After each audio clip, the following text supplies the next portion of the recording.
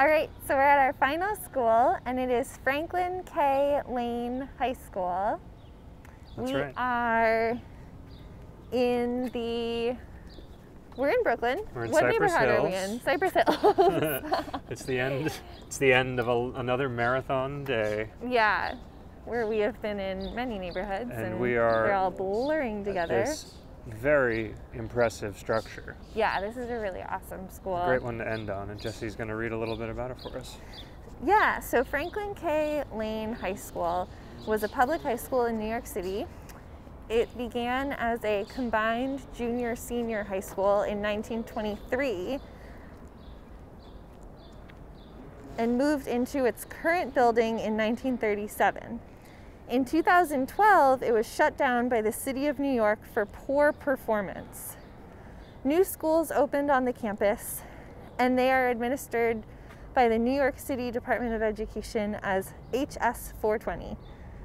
Today, the school is the campus site for 5 different high schools: the Academy of Innovative Technology, the Brooklyn Lab School, Cypress Hill Prep Academy, the Urban Assembly School for Collaborative Healthcare, and Multicultural High School. There they are.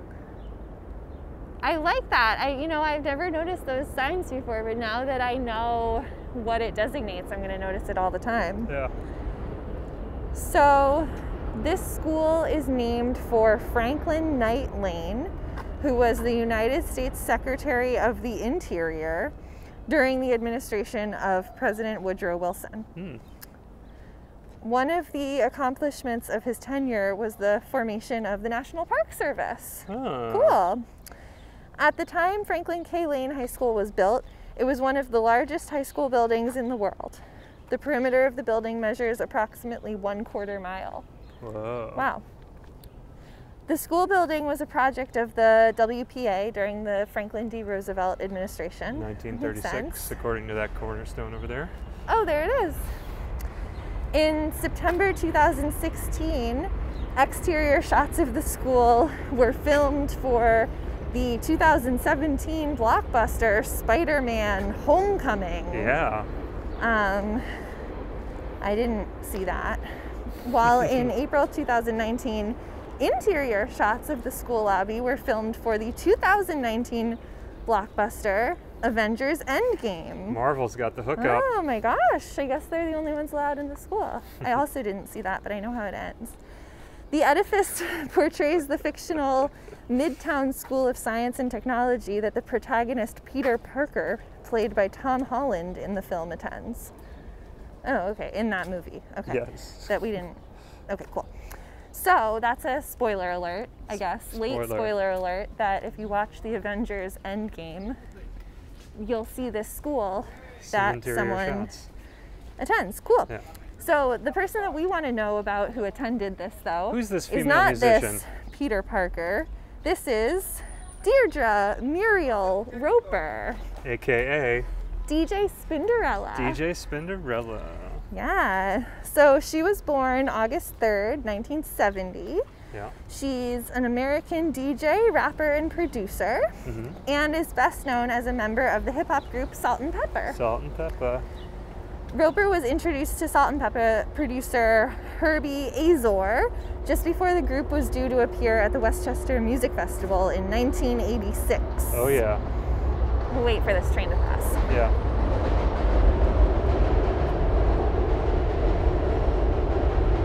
So we get a look at the field out here.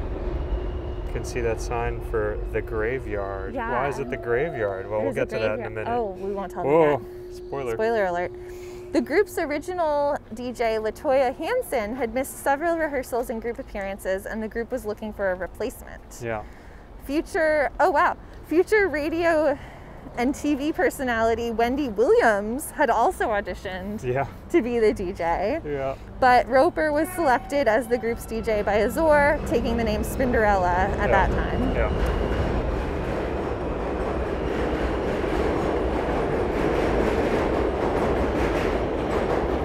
And all that happened right around the time that that group's first album was being released. So she ended up just getting right in the beginning. Yeah. Since she was 16 at the time of joining, Roper's parents had to give permission for her to travel around the country, which is crazy. I mean, she was, again, another person that was probably going to this school We at start the and time. end the episode with 16-year-old musicians. Totally. So the trio became one of the most successful female hip-hop acts of all time. They released 5 studio albums and saw several platinum and gold singles. Spinderella has produced several songs on the group's albums as well.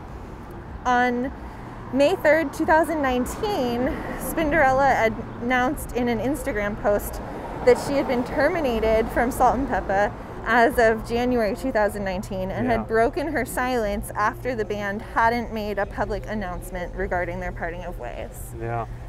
Well, that's too bad. That is too bad. But I guess it's well, now I was gonna say, I guess it's a good thing to end on as we are about to part our ways from anyone watching. Yeah. But as we get to the conclusion, since this was our last school. And we're segueing from the school to the graveyard. Yeah, and that's why that track and field is called the graveyard. Pretty wild to go from a school like that to this gothic-y, tombstone-filled graveyard. Yeah, well, I remember when we were first walking out into this area and we saw the graveyard first and we saw the school, but what we could see only was the tower of the school, which can't see right now, but we'll be able to see it again in a moment. Foliage. And we were trying to figure out, is that a church? Is that a part of the graveyard? What's going on? I think we walked into the graveyard and went all the way up to the border before we realized that, oh, that's a different building. Yeah. Kind of a vibey place to go to school, huh? Yeah. But yeah, that's DJ Spinderella, and that's our episode. I think it was 9 total different high schools. Yeah, that sounds right. With all the different amazing musicians of varying genres and talents, and I'm glad that we got a chance to check them all out. Yeah, me too. And you know, this isn't really kind of like as poetic as I'd like it to be, maybe if I had a few more days to think about it, but during the day today I was thinking, wow, it's so cool that all these inspiring people went to high school around here, and there's probably people that knew them before they were famous, right? Right. And then I thought, oh, there's probably future famous people going to some of these high schools right now. Yeah, totally. So that's exciting. Stay tuned for our podcast 20 years from now. 2040. On all of them. Total recap. Total recap. All right. All right. On that. Yeah, I think we'll close on that note. See you later. Thanks so much for watching. If you like this, please hit the like button. Please. Hit the subscribe button. Sure. We're making it happen. There's only 5 more weeks left. There's only a few more weeks left. Yeah, if you want to see our final walks, keep following. Oh my gosh. It's the end of the day. It's the end of the episode. Bye-bye. Bye.